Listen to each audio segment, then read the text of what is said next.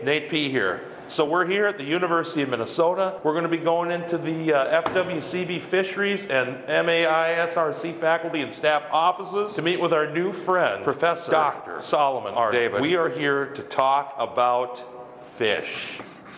It's like my cat. Hello. Hello. Hello there. Nate. Solomon David. Solomon David. We're doing pictures now. Hello. This is film. It's the long weird cuts that people crave. What's your official title? I am an assistant professor of aquatic ecology in the Department of Fisheries, Wildlife, and Conservation Biology at the University of Minnesota. What do you think about that? Can you say your title backwards? Okay, backwards. Minnesota of the University, Biology, Conservation, Wildlife, Fisheries, Ecology, Aquatic,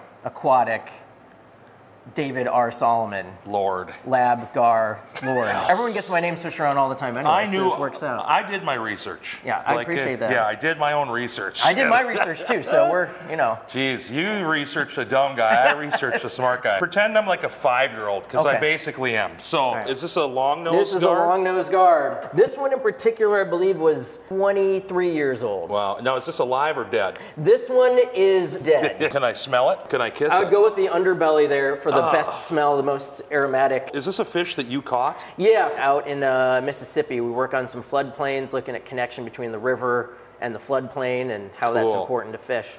Oh, See that those scales aren't your bass or bluegill scales either. No, they're like armor. They're made out of basically tooth enamel. So really? Yep. Again, I don't know jack shit about a lot of things.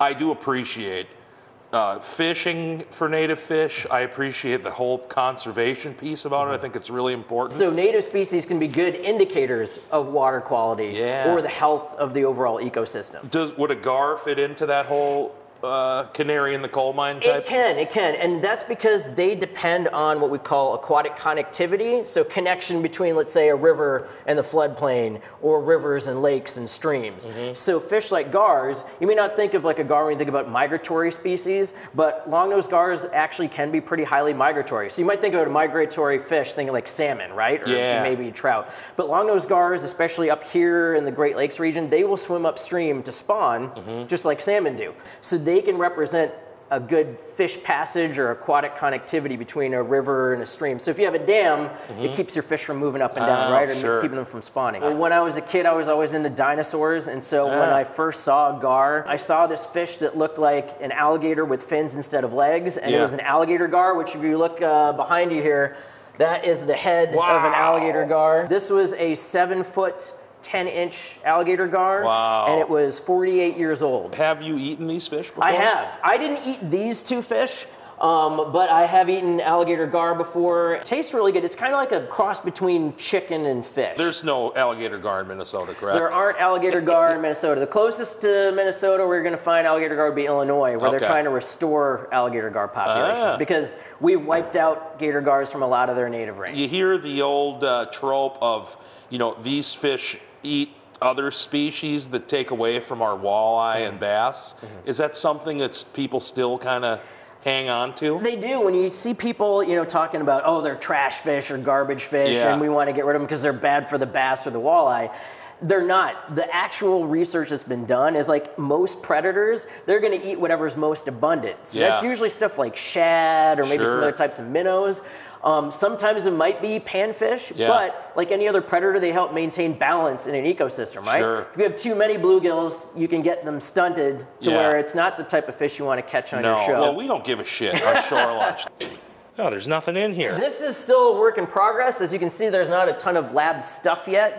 But we do have some of the important fixtures, so you thought that one was big. Jeez. This is the biggest one that we've got from our research so far. Jeez, look at these teeth, man. It's got teeth just kind of spilling out. It's 8 feet long. Really? 8 feet 1 inch. It's only 4 inches off of the known world record for alligator gar. 56 years old. But we know that they can live likely over 100 years. They're native species. They're important. They represent healthy aquatic ecosystems. They're food for other fish. They help maintain balance in, fish populations. They've also got poisonous eggs, so Interesting. people should not be eating gar caviar. What's something that common angler can do to help preserve waterways, to help maintain populations of fish like this? I think, you know, supporting outreach to your fellow anglers about the value of these fish. So if you're out fishing, your buddy's like, oh, we don't like these garbage fish or these trash fish. I think recognizing that these native fish are important parts of our native biodiversity. So kind of spreading the word from person to person. All right, so we've seen some dead fish, preserved fish here. So when you come back, not if you come back, when you come back, we'll have more live gars and everything. Cool. We can check out some other fish in the lab. Yeah, let's do it. All right, so watch your step. So we will eventually have fish here. There's plenty of room for experiments. And then on the other side are the sort of remaining fish from my predecessor. Now, Solomon, is it true that you had to battle your predecessor to the death to take this position? It was close to the death because I needed, you know, the institutional knowledge. Some fish labs might be very, I don't know how else to say it, much more modern looking. This has been set up, I think, for, you know, close to 30 years. Yeah. And so everything's functional. We can, you know, we can modify the photo period, like the lighting and the filtration, the temperature of the water. So it's all very functional. Yeah. But I'd compare it to like kind of working a steam engine in the age of working maybe, you know, a bullet train. This is a slim person's lab. No, I can't get out now. Welcome. You're now my permanent lab assistant. Nate's gonna feed some rainbow trout that we got here. These are They're rainbows very here? eager. Yeah. But they aren't actually native to Minnesota. Look at that one damn near jumped clear out of the water. There we go. We got one guy. I often drop fish, so okay, got it. There you go. Rainbow trout. Behind you is largemouth bass. There's like 200 of them. We'll eventually have the gars in here too. Those are some golden shiners, basically bait fish. Oh, sure. These are juvenile lake sturgeon.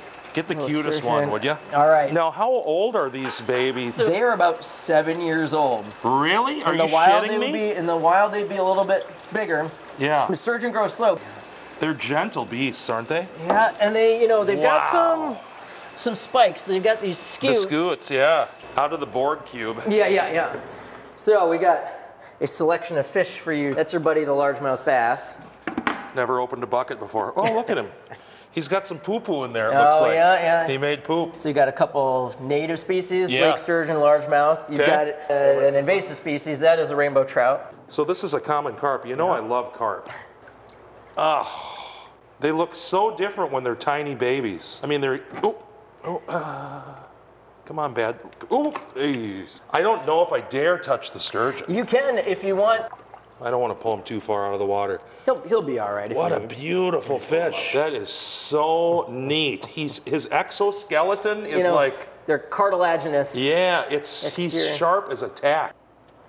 The tenderest kiss. Here's the wily rainbow trout. Yeah, that one's going to be your squirreliest. There he is. He's too squirrely. Want me to try to grab him for you? Yeah. Let's see. Are they the most viscous fish? The silkiest fish. We got ourselves a little largemouth bass. It's funny how the colors, the pigments and everything are different when they're in captivity rather than wild. So some of that is from diet. Some of that is also just the conditions that the fish are in. So water clarity is going to make patterns pop out more. Sure. And so will a dark background. If you gave them a little bit of time to acclimate, they get that horizontal stripe. Are you shitting me? And most fish can change their color like that, whether you're a gar, a trout, bass, sculpin, any of those guys can change pretty fast. Native species, they're living in our most valuable natural resource, fresh water. You know, we're not going anywhere without fresh water. We're lucky to have as much as we do here in Minnesota, in the Great Lakes, or in the Midwest. So we need to do what we can to take care of it. But by supporting conservation efforts, whether that's just increasing awareness of the value of these native species, that helps because they're some of the best indicators to that health of our fresh water. You know, for as lighthearted as Shore Lunch always is, these are important conversations to have. I can be, you know, holed up in the lab all day, you know, working on samples or something like that. But if people don't know what they can do to help or why this stuff is important, then it doesn't go anywhere. So what you all do is extremely valuable to that effort. You hear that, America? I'm valuable, and this is from a scientist. I feel like Mr. Rogers in one of his neat segments that he'd go do behind the scenes at like the crayon factory. Serious, this is my crayon factory. Solomon, Dr. David, Thank you a million Mateys, times. Happy to be here. I would like to invite you someday to be on the show together, Yeah, because this that'd is be so awesome. cool and so important. Now, do we just flush these down the toilet Yeah, then? I mean, most of them we do. We usually chop them up. That way they go down the drain a little bit okay, better. perfect. Yeah.